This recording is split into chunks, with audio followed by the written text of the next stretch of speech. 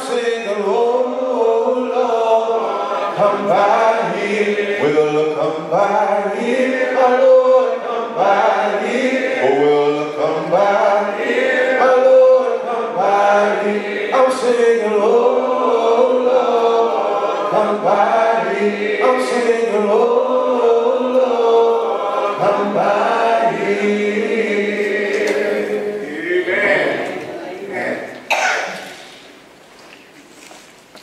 We appreciate Brother Colette's message tonight.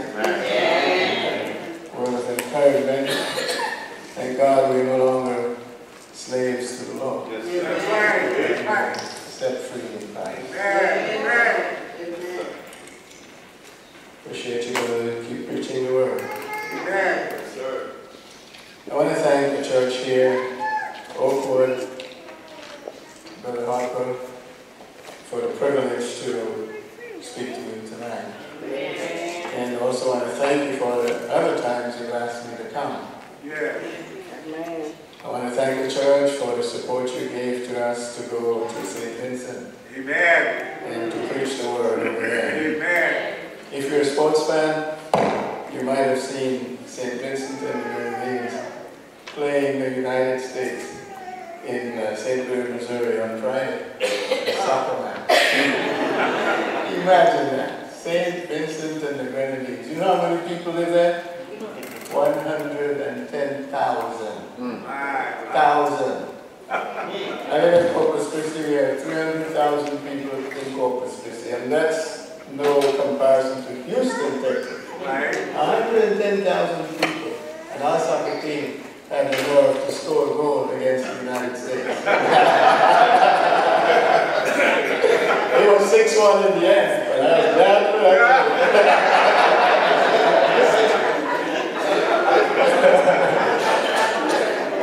Anyway, I want to thank the church for blessing us with support last summer to go to St. Vincent. Amen. We had 2 baptisms. One of them was a gentleman 90 years old. The other one was a gentleman 88 years old. And he was bedridden and carried a Foley. People had been talking to him before, and he made fun. And we said, let's go back to him. We went back to him, and he was serious this time. Yes. And the Lord opened his heart. Amen. And he received the word. He was baptized. He was baptized in July, and he died in October. You know, a line from the song, from a hymn that we sang came to my mind. Rescue the perishing, you know that song? Oh, yes. There's a line in there that says, snatch them in pity from sin and the grave. Yes. And I believe that gentleman was snatched. Amen. Truly, you are. But I want to thank you. We're trying to establish a congregation in a little village called Rosebank. And Brother Archie is here tonight. I want to thank the Lord for him. He's helped me so much in coming to Houston and helping me time after time to come to Houston to go to Andy Anderson. And he's been our driver to thank the Lord for him. He welcomed me to St. Vincent in 2013. And we carried one of those little portable baptistry that we use in prison ministry. I carried it for my school teacher, who was about 87 years old. And I had spoken to him the year before, and I spoke to him in 2013 and 2014. Tried to speak to him this time again, but he wasn't available. But we carried this little portable for him. He never responded, this little portable baptistry. But the Lord blessed us, and we used it for the gentleman who was 88 years old this last summer. We baptized him in his house, in his own backyard. Wow. So I want to thank you for blessing us and helping us and supporting us. Amen. And I know I don't have a whole lot of time, but I'll try to do the best I can with the time that we have. Not 5 minutes.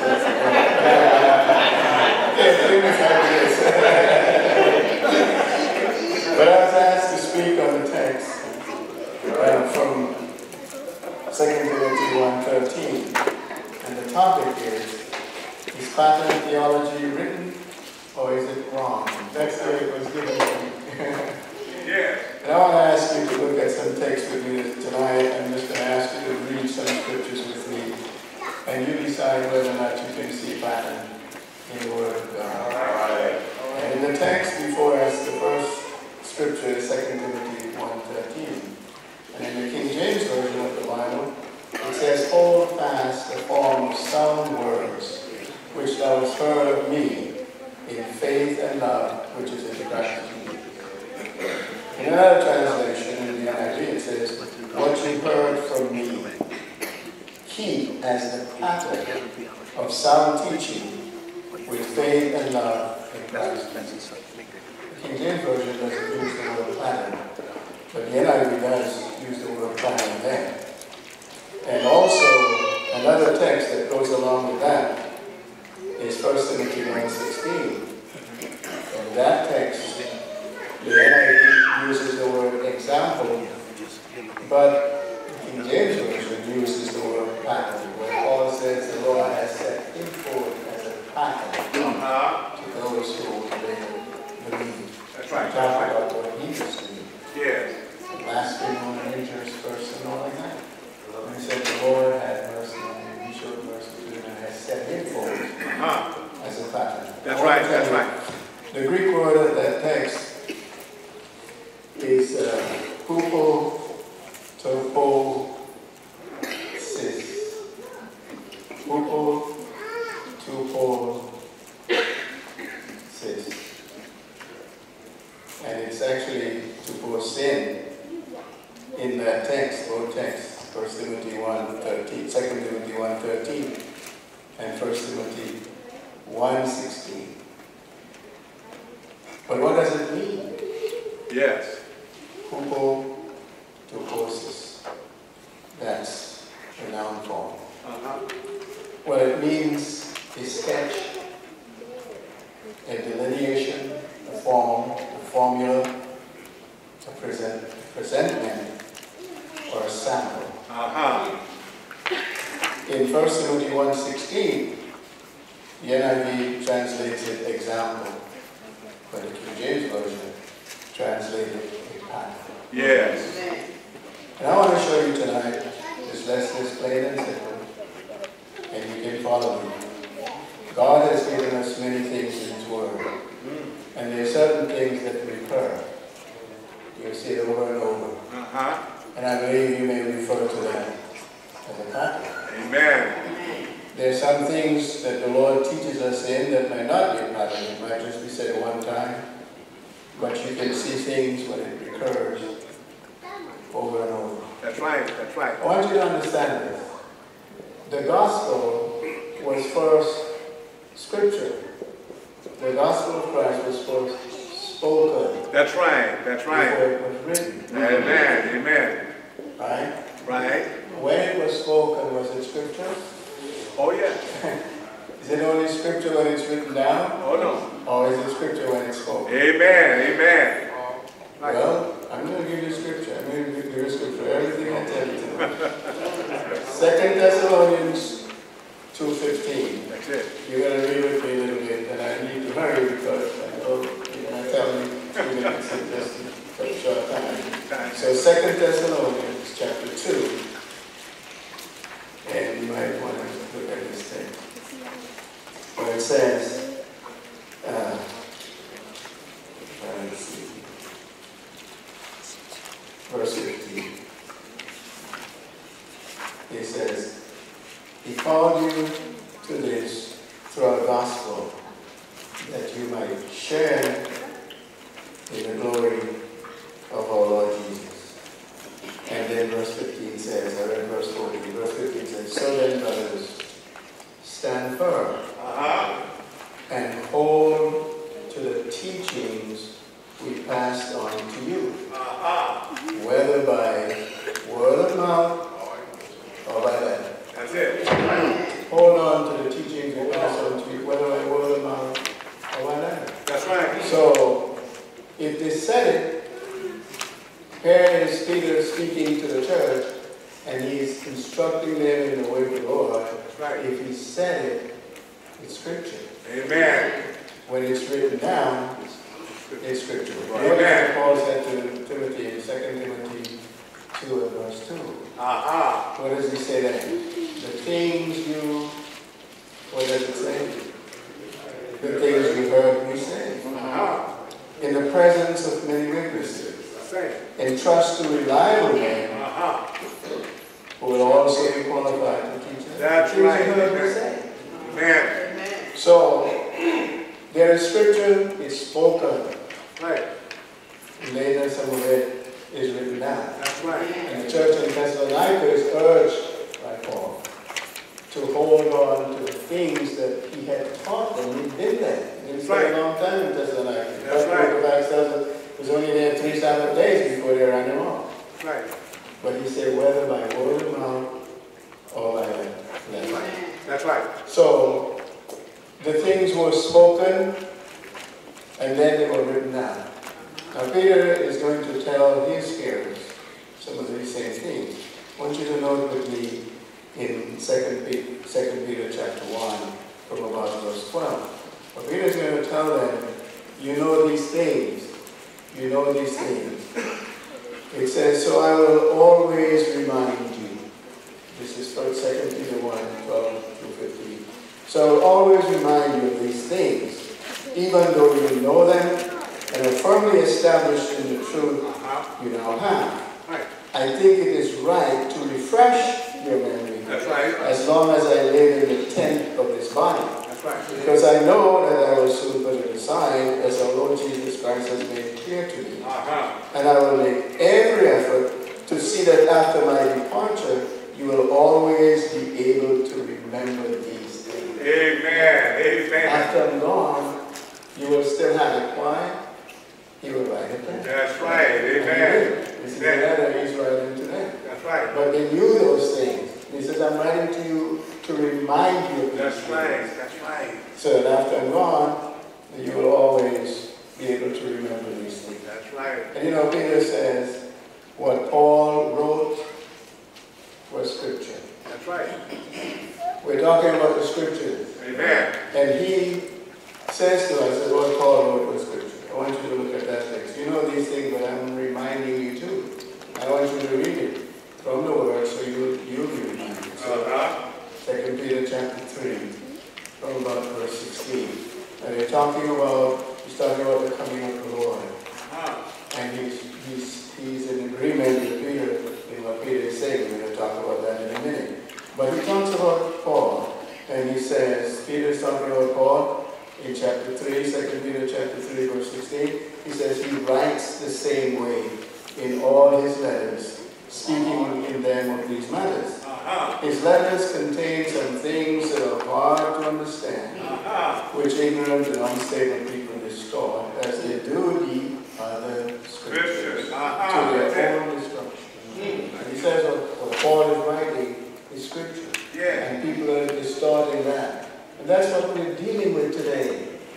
The distortion of scripture. We have scripture, but people are not understanding it right. As the brother was urging us, rightly dividing the word of truth. People are distorting it, twisting it to suit their own teachings. Some even make their own translations to support what they're teaching. But he says what Paul wrote was scripture. But I want you to know that the apostles were in agreement. They were in agreement. The prophets were in agreement. You had New Testament prophets who spoke the word of God. 1 Corinthians 14, you can see that. They prophesied during the assembly. Well, we're not saying that we should do that today because we know prophecy has ceased. That's right. But at that end time, the prophets spoke. They needed that. They needed that. Because what the prophets spoke were revelations from the Lord. If one is speaking and a revelation comes to another, that is sitting down, let the first one sit down, let the other one speak. What did they speak? That's right. They spoke the word of God to the church. They were not just foretelling future, they were telling scripture to the people, what God wanted the people to do and how they should live, and the encouragement that they gave. That's why in 1 Corinthians 14 it says, prophecy edifies. Speaking in tongues doesn't, because you're not interpreting. The prophecy edifies. That's right. So the prophet spoke, and what the prophet said was the word of God. And that's why it says we know in part. And we prophesy in part. But when that which is perfect comes, great job. in part. Amen. And then you have scripture. Scripture spoke. But the apostles and the prophets, they were all in harmony. And you can see that. I'm going to show you. What does Peter say right here in chapter 3? And you may look at verse 10. He's talking about the coming of the Lord, right? And he says this, in chapter 3, verse 10, he says, but the day of the Lord will come like a thief. Have you heard that before? Oh, yeah.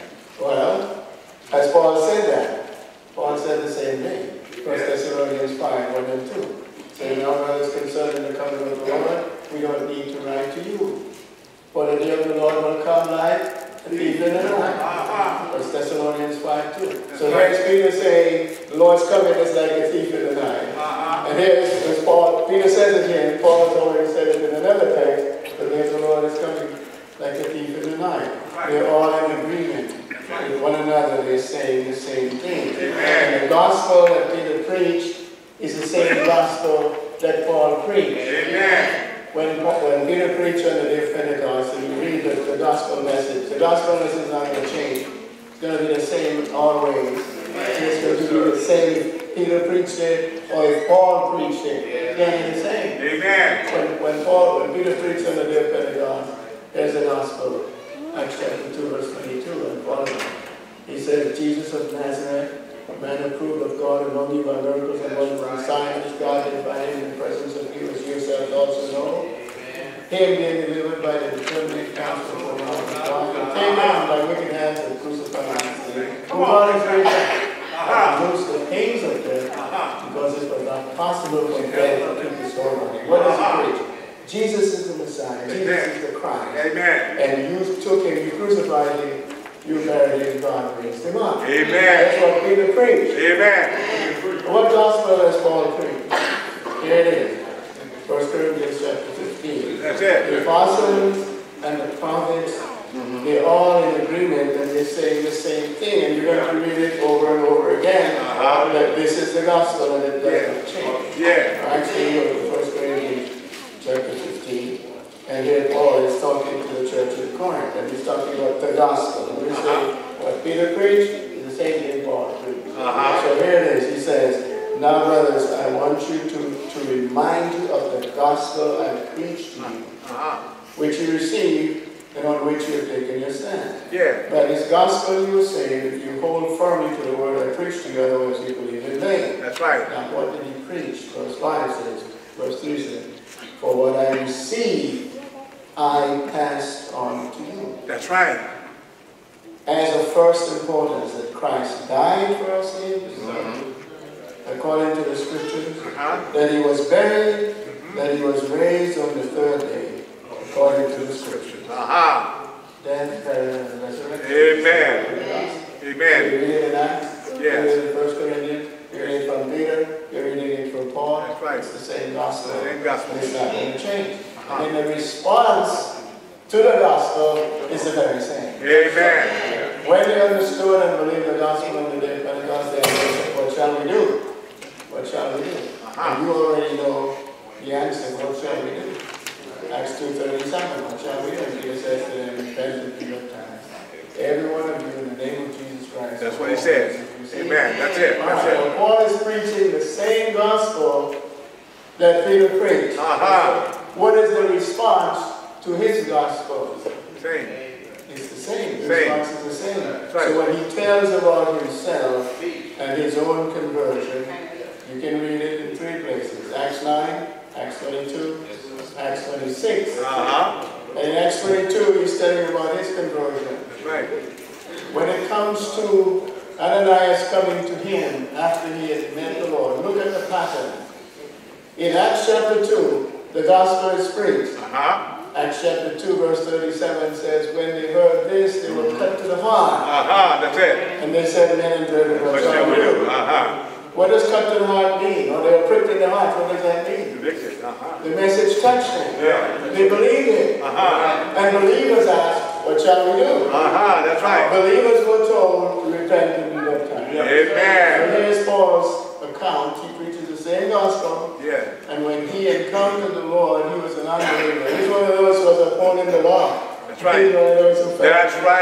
right. The disciples were wrong. They were blaspheming. They were referring to Jesus as Lord. They were saying that he's equal with God. He was upholding the law. Right. But on that road to Damascus that day about noon when the sun That's it. That's it. shone around him. Glory to his name. Glory to his name. So why persecuted them? Jesus of Nazareth. He is experiencing the resurrection. Amen. He didn't believe that Jesus was raised from the dead, but here is experiencing the resurrection because he meets the Lord. The Lord speaks to him. The Lord confronts him. He becomes a believer. You cannot doubt the evidence. It's too strong. Now he goes to the city, and what does he do? Does he go seeking out the Christians? He was led by the hand, by the way. He was blinded by the light. But when he comes to the city, he's not trying to find the Christians. The Bible says he's praying and he's fasting. That's right. 3 days and nights. He ate nothing and drank nothing. He's fasting. What's the attitude of this man? I think you're seeing a penitent believer. Amen. He believed. Sure. And now he's no longer going after the Christians, but he's trying to get himself right to Christ. That's right. Amen. So he's a believer. Amen. And he's showing repentance, just like Peter said to them when he asked, what shall we do? Repent. That's right. Here's this man with a changed heart. That's what repentance is, returning to Christ, turning to God. And then later on, Ananias comes and he says, what are you waiting for? And he tells the story about his own conversion. That's right. He's telling it. That's right. And Ananias says to him, what are you waiting for? Rise and be baptized. Be baptized. Wash away your sins. Sins. That's it. Calling on the name of the Lord. That's it. That's That's it. what happened in Acts 2. Repent and be baptized for the forgiveness of your sins. That's right. So here is this man preaching the same gospel and telling about his conversion. And his conversion is the same as those people under their Pentecost. Amen. That's it. That's it. Not only that, in Acts chapter 8, the man from Ethiopia, he hears the gospel of Christ, he believes, and he wants to be baptized. And same Acts chapter 8, the people of Samaria, they were full of preaching, they believed, and when they believed first, and they saw the things that he did, they were baptized. That's right. That's right. And then Cornelius and his family heard the gospel. And Peter commanded him to be baptized. That's it. Lydia by the riverside. And the jailer. They received baptism. It's all the same. So I think that there is much to say about the fact that the Lord has given us things. And I want to show you something. Not only in that matter of conversion, but in other things that the church was commanded to do. That's right. That's right. When the Lord instituted the Lord's Supper, Acts 26, we read the account in Acts 26. And he said, the writer of Matthew gives us how the Lord did it. He took bread, gave thanks, broke it, gave it to his disciples. This is my body which is given for you. He took the cup, he gave thanks. This is my blood. The New Testament was shed for you. That's it. That's it. All right, so he lays down this pattern and he says, this do in remembrance of me. That's it. This is a command from the Lord. Right. All learned about that. When you became a Christian, he wasn't there in that room. That night when the Lord did that, he was not there seeing. That's right. That's right. But he learned that pattern, or he learned that example. And he taught it in Corinth. Amen. We know he taught it in Corinth. But after a while, the Corinthians drifted from that. Yes. 1 Corinthians 11. He says, I'm not commending you for this because when you come together and you're leading, do more harm. They do more harm than good. That's right. That's right. And then he's bringing them back. He says, some of you, what you're doing is not the Lord's Supper. Somebody's eating over here, and somebody gets drunk, and somebody's hungry, but you're doing not the Lord's Supper. Let me remind you of what I taught you. Right. Acts 11, 1 Corinthians 11:23. For I received from the Lord what I passed on to you. And what does it say? Exactly what we read in Matthew 26. The same night. That's right. Where the Lord Jesus, on the night he was betrayed, took bread and after given thanks to God. So he's bringing them back to what he had already taught them. That's right. Which he said he received from the Lord. That's right. That's so the Lord intended for this to be done. And it was done. It was done right. And then people drifted away from that, and they brought back to that. Amen. Amen. That is what the Lord wants. Amen. All I taught them, they drifted away, and He brought them back. Amen. There are other things in the Bible that you can see. Think about this. Paul writes to two different men. One is in Ephesus, and if you look at your map, Ephesus would be in the country that we know today as Turkey, Asia Minor. We refer to that as Asia Minor. Ephesus is over there. And he writes to another man who is on the island of Crete. And Crete is way over there in the Mediterranean Sea. Yeah. But he's giving both of them instructions concerning the making of elders in the given congregation. The congregation in Ephesus and congregations on the island of Crete. That's right.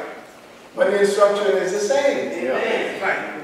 We read 1 Timothy chapter 3, and he's talking about elders and who can be an elder. And you read 1 Timothy 3, and there it is. That's right. Then you read Titus chapter 1. Timothy is over in Ephesus. Titus is on the island of Crete.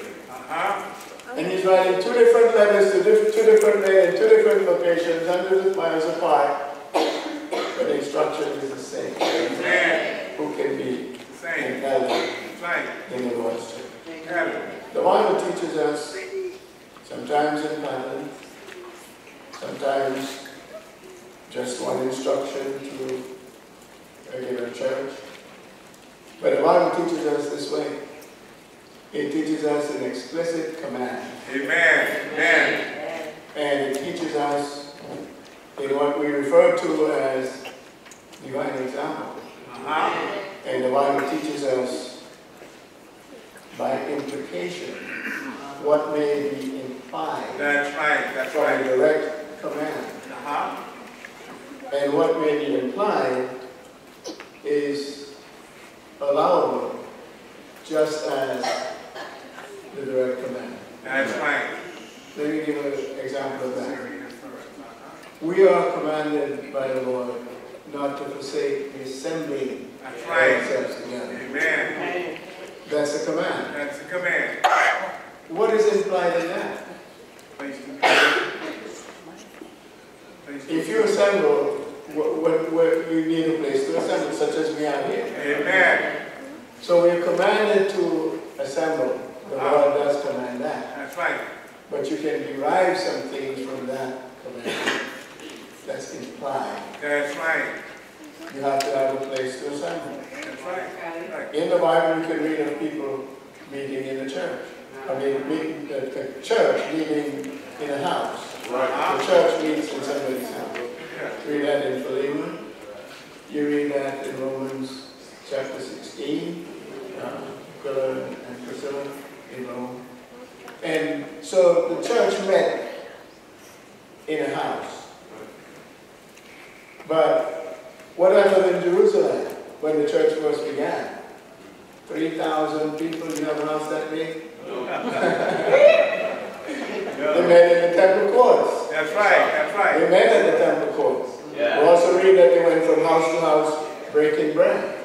So it's okay to meet in a house if the number of people can fit in the house. But what do you do when it gets so big that you can't meet in somebody's house? Yeah. Now there are people who insist on a church house. Yeah. And there are people there's that movement. Church house, we just meet in our home. And they think, well, you don't need to do anything else. But how are you going to fulfill the mission of the Lord? Yeah. How are you going to do what we call the Great Commission? Yes, you can go out and talk to people one-to-one and all of that. That's fine. But there comes a time when the congregation is too big to be in the house. And the Lord did not limit us to the house. Because the Jerusalem congregation started off with the apostles and those other people who were there in that other room. And then it said 3,000 obeyed the gospel. They were added on that day. Amen. About 3,000. That's right. That's right. So I don't know anybody that has a house that's big enough to hold 3,000 people. No. Not even the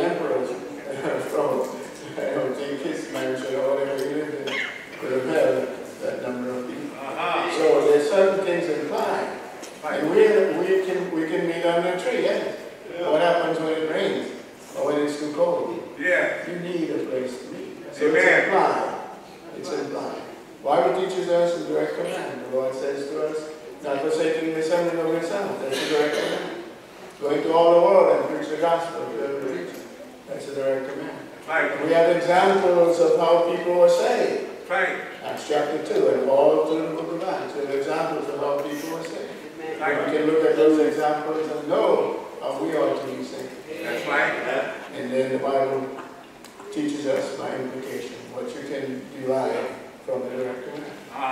But there are patterns for some things, and I think I'll show you some tonight. So if we talk about pattern theology, theology only means the study of God. That's what it means. And if you're talking about if there are patterns in the Bible, I would say that in many ways. As far as the whole body of doctrine, there's a whole lot of that. And many other things to be considered. It's the Christian life. And you can find portions in different texts of Scripture, different letters of how to live the Christian life. You put it all together, that's the body of doctrine that we have to live by. The New Testament, as God has given to us. There are things from the Old Testament that have been incorporated under the New Testament. In fact, all of the 10 Commandments can be found again in the New Covenant except the Sabbath. So we have a body of doctrine, we have a body of teaching that's incorporated in New Testament, and some of it came over from the Old Testament. We live by the whole Bible. The problem is understanding what applies to us. That's what the Bible says, rightly dividing the